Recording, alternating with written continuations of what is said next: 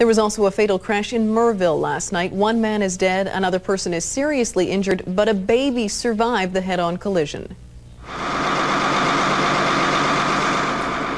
The collision occurred late yesterday afternoon on Highway 19 near Coleman Road. RCMP said the driver of a sport utility truck, 43-year-old Jeffrey Thomas Sikora of Edmonton, crossed the center line and crashed head-on into a pickup truck driven by 37-year-old Stacy Layzell of Campbell River.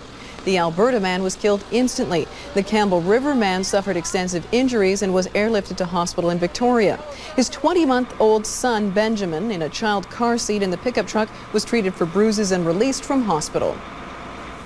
Oh, just a sharp bang, just like almost like an explosion, just bang like that.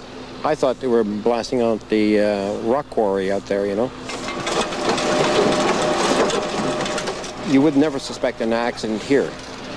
It's a straight road. Never seen two vehicles in that kind of state? No, not a head-on like that. Never. I've never seen. They just married into one another. No, I've never seen anything like that severe in all my life.